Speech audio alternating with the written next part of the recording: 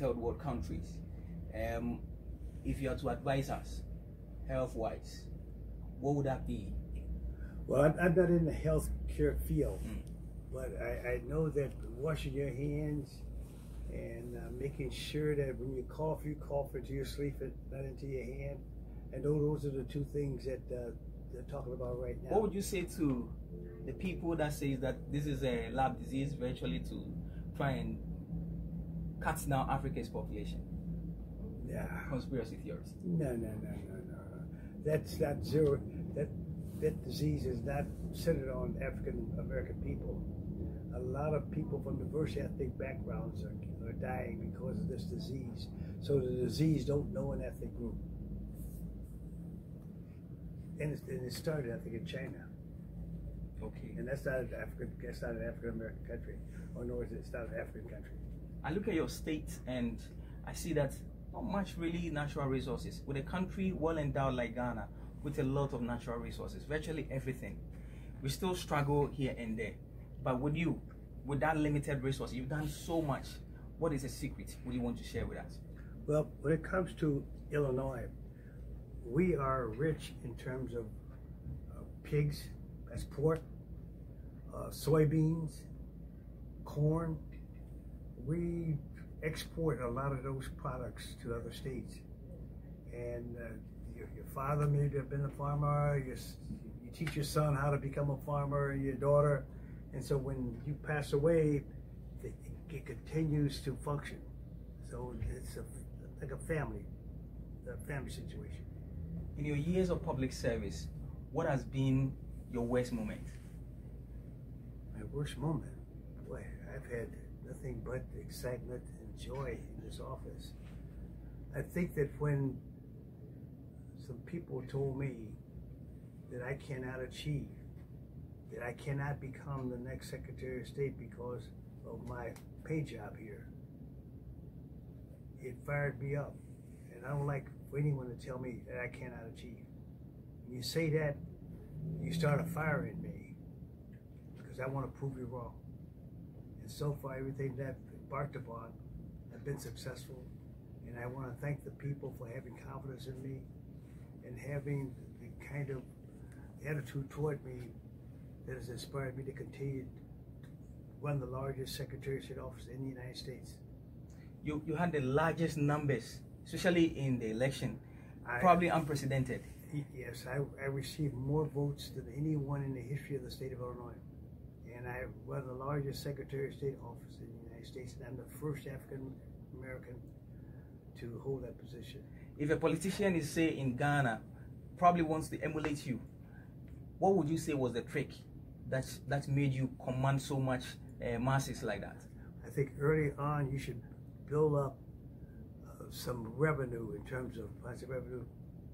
Do a good job in terms of helping your community. Become educated and have love in your heart for your phone. And then if you say you want to do something for them, you do it.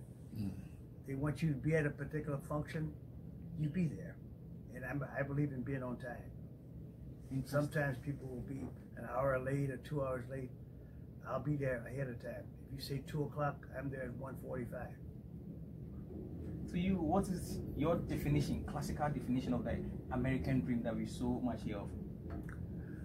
The American dream, if you dream and you realize your dream, and of course you pass it on to someone else to help, especially as children, so that they too will be able to dream and help them to become a positive force in society.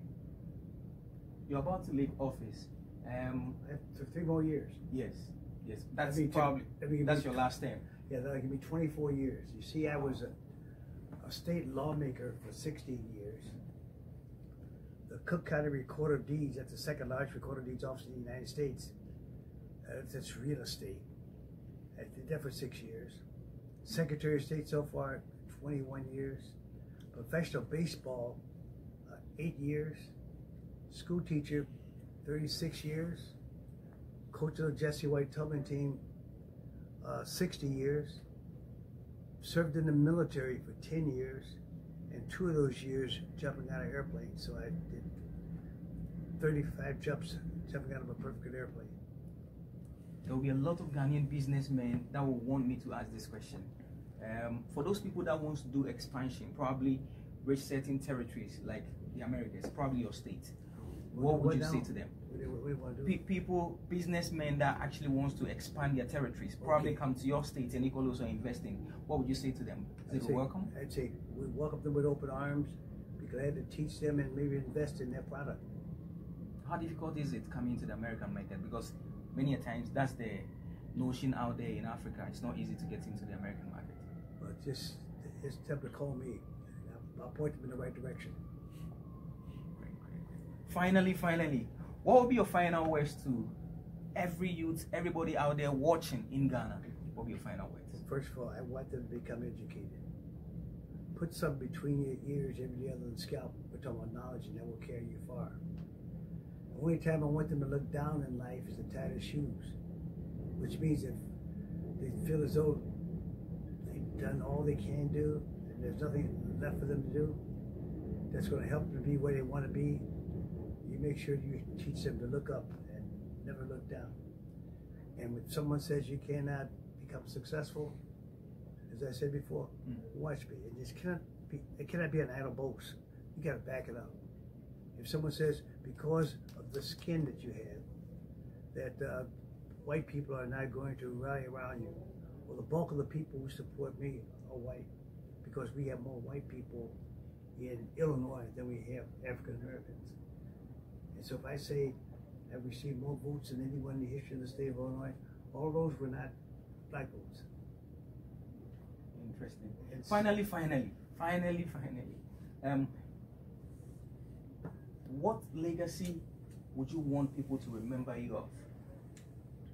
I want them to remember me as being kind of a person who gave of himself, his money, his efforts, and his energy to help society to become a better place for everyone. When you get it, you give it back. And as I said before, you must do something good for someone every day and not be concerned about how much money I'm going to get. I'm not motivated by money. I'm motivated by success.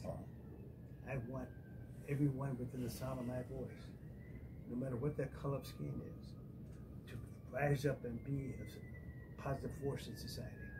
You do those things and more, society will benefit from it. People are going to miss your experience and... No, I'm going to be around.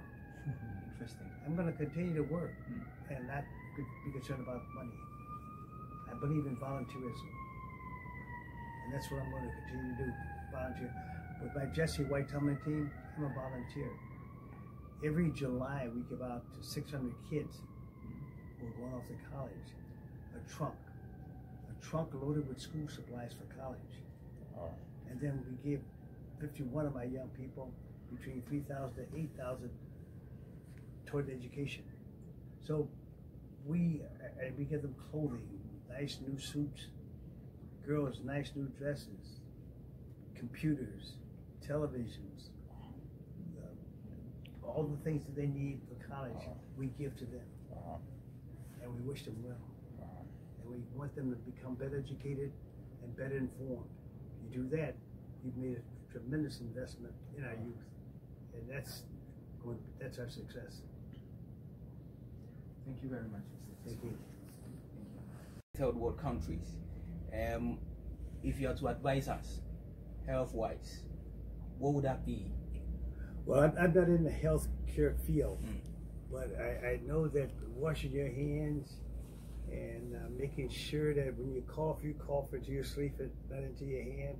I know those are the two things that they're talking about right now. What would you say to the people that says that this is a lab disease virtually to try and cut down Africa's population? Yeah. Conspiracy theories. No. That's not zero. That disease is not centered on African American people. A lot of people from diverse ethnic backgrounds are dying because of this disease. So the disease don't know an ethnic group. And it started, I think, in China. Okay. And that's not an African American country, or nor is it not an African country. I look at your state and I see that not much really natural resources. With a country well endowed like Ghana, with a lot of natural resources, virtually everything, we still struggle here and there. But with you, with that limited resource, you've done so much. What is a secret? What do you want to share with us? Well, when it comes to Illinois, we are rich in terms of pigs, that's pork, soybeans, corn. We export a lot of those products to other states. And your father maybe have been a farmer, you teach your son how to become a farmer, your daughter, and so when you pass away, it continues to function.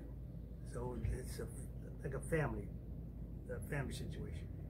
In your years of public service, what has been your worst moment? My worst moment? Boy, I've had nothing but excitement and joy in this office.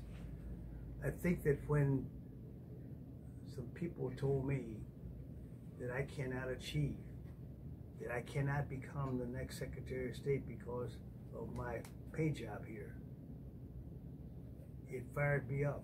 And I don't like for anyone to tell me that I cannot achieve. When you say that, you start a fire in me because I want to prove you wrong. And so far, everything that I've embarked upon, I've been successful. And I want to thank the people for having confidence in me and having the kind of attitude toward me that has inspired me to continue to run the largest Secretary of State office in the United States. You had the largest numbers, especially in the election, probably unprecedented. Yes, I received more votes than anyone in the history of the state of Illinois. And I run the largest Secretary of State office in the United States, and I'm the first African American to hold that position.